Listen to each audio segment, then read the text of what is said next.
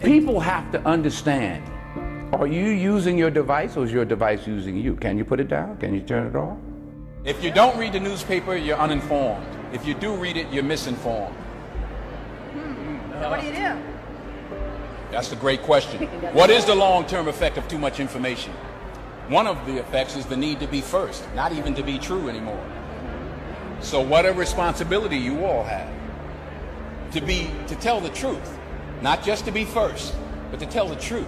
We live in a society now where it's just first. Who cares? Get it out there. We don't care who it hurts. We don't care who we destroy. We don't care if it's true. Just say it, sell it. My biggest concern is the unfettered access to social media and cell phones, quite frankly, because there's a biology to these things that are as addictive as alcohol, nicotine, and gambling. Right now, a family is out to dinner at a restaurant, not enjoying each other's company, but each staring into the screen of their choice, completely ignoring the family members. And this is mom, dad, and the children all doing the same thing while they continue to eat. They did it the entire meal. Right now, an infant is getting their first iPhone and learning to tap and swipe all while drooling on it. 92% of 2-year-olds play video games because that is what parents are putting in front of their precious children to keep them entertained and quiet. This is your life now.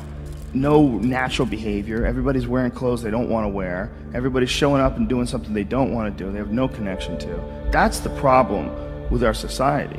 And then what's the reward for all this stuff? Go home, get a big TV. Go home, you're gonna get a shiny belt buckle. You're gonna get a nice purse. You're gonna wear shoes that you couldn't afford last week. You're gonna get that dream car. And every week we're chasing down this new object. And every week we're trying to fill this hole in this sad shadow of a life that we've been left with after work.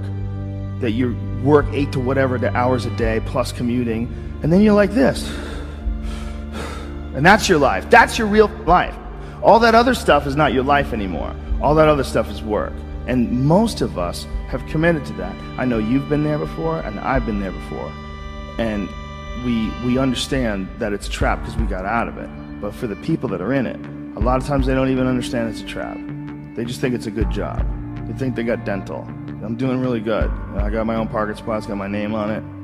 And you're just a piece of a heartless, shitty machine that makes money. All these kids that are graduating college with these $80,000 degrees that can't even work at Starbucks. All the people who put their money in the stock market and bought all this real estate, 2008, it all went away. Don't let anybody fool you into believing that there's a guarantee, that there's a safe way.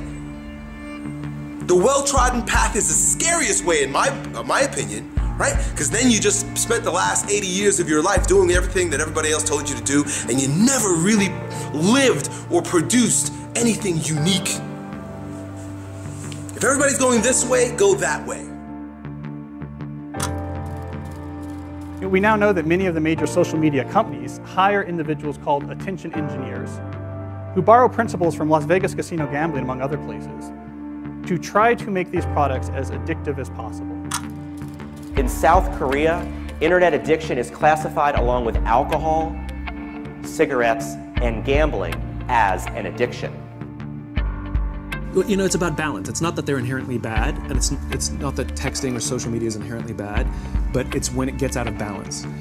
If somebody carries their phone wherever they go, like they physically feel anxiety if they put it down.